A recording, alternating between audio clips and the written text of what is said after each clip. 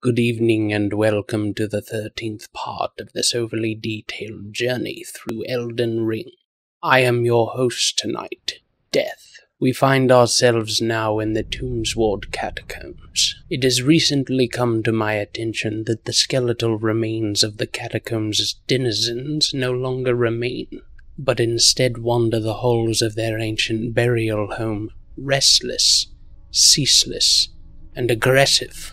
I know not what power drives them, though many tales abound claim it to be the raining leaves and the reaching roots of the Erd tree and the old tree that came long before, while others claim the source feeding this undeath is that of the shattered Elden Ring.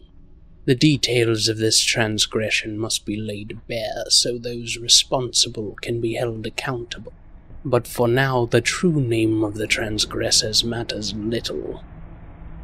The dead must be laid to rest once more, for I delivered their souls to the gates beyond myself, and only I may decide whether that deliverance is to be undone. So let it be done once more.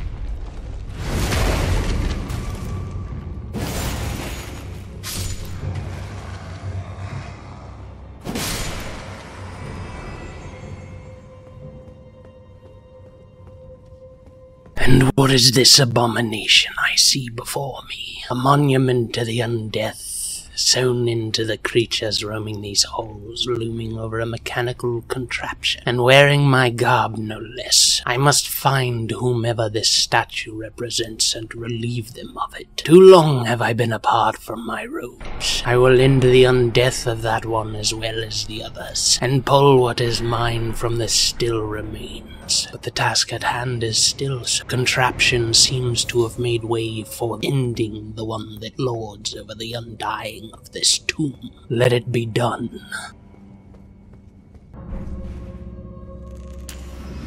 Let us see how the lord of this abominable dungeon fares against death incarnate. Not well, I should think.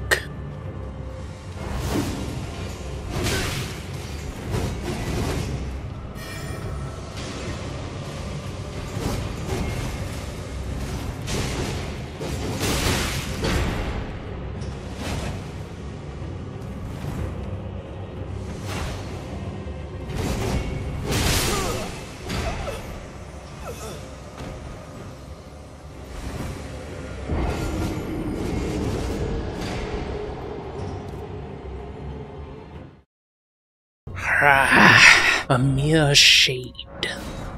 A mere shade reduces death to such a state. An infuriating prospect, to say the least. But in the grand picture it matters little. I cannot be removed from my mortal coil, for I haven't won. I do not remain still.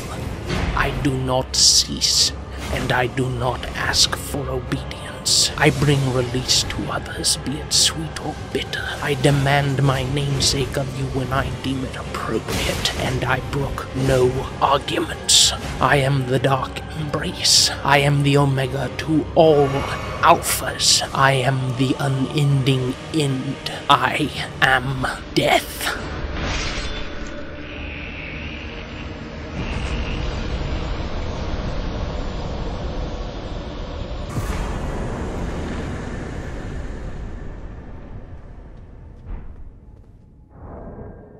Another foe is defeated, and yet another restless soul clings to me. How many more of these pitiful spirits are there? Perhaps some of the spirits spirits that have wandered from my own realm can be found in these lands. If I am to command said apparitions, I'll need the tools attuned to this world. Loath as I am to do so, it would seem bartering with denizens is an unavoidable necessity. Alright, twin maidens, I shall purchase your summoning bell.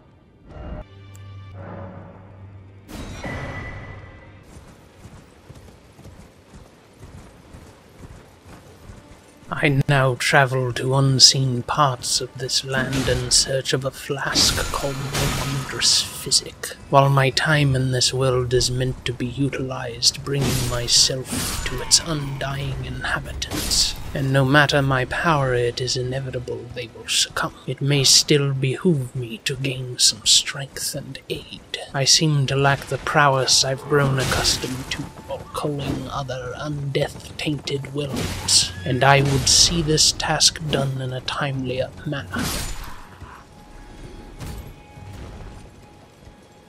A strange occurrence, these monoliths bearing details of your surroundings. It is a wonder the map is always available to me, given how open it is to grasping hands. Perhaps the obelisk emits a different map for each individual requiring one. This broken church fits the description of the flask's location.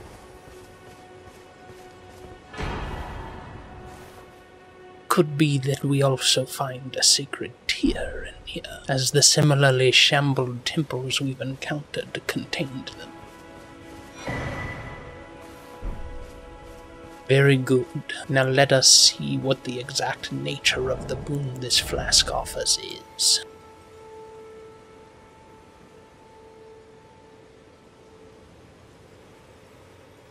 The Flask of Wondrous Physick is a relic of the Physick chemists, priests of the Erd Tree, which harnesses the powers of crystal tears that may only form after the passage of many moons. Various special effects are bestowed upon the drinker, dependent on a specific mixture of crystal tears. Flask may be replenished by resting at a site of grace. Basins placed at the base of minor Erd trees throughout the lands between collect their crystallized tears. The locations of more power, then. And what feat is the Crimson Crystal Tear capable of? Restores half of one's maximum health. I suppose one could have deduced that from the name's similarity to the flask I've been using.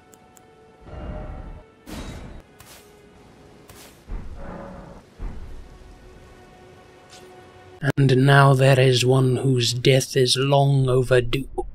I have been bested by this tree sentinel in the past, but all that ends this day. Tonight your undeath becomes simply death.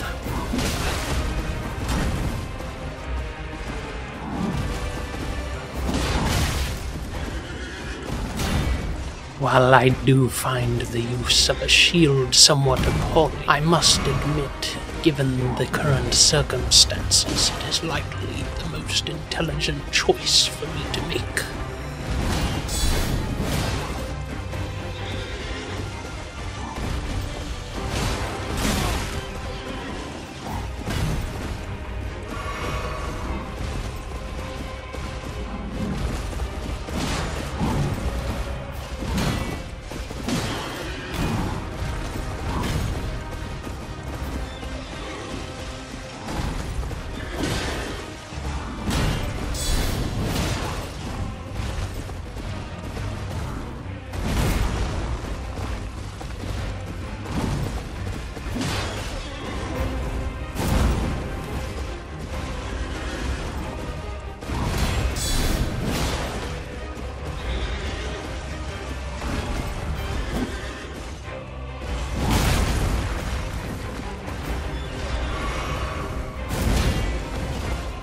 The two of you may whinny and grunt all you like, but your demise is a certainty. It is only a matter of time before I enact my existence upon you.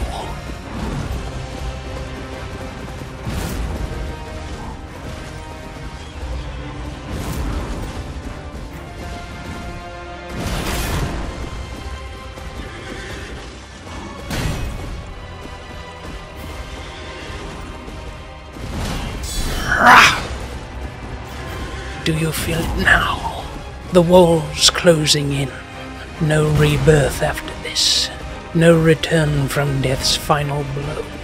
Your clock is nearing its final tick, and there is nothing you can do to stop it.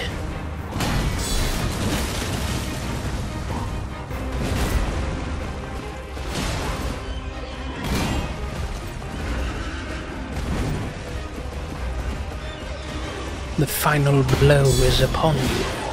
With the end so near, the prey becomes vicious, like a wild animal backed into a corner. It is only what should be expected from you in this moment, I suppose. You've lived so long without the fear of a permanent death. It's only natural that you'd feel like the world itself is collapsing. To be honest, I could finish this now, but though I am known as a silent profession, I do so enjoy the final moments of an immortal losing their immortality. Oh, all right. Let us conclude then, shall we?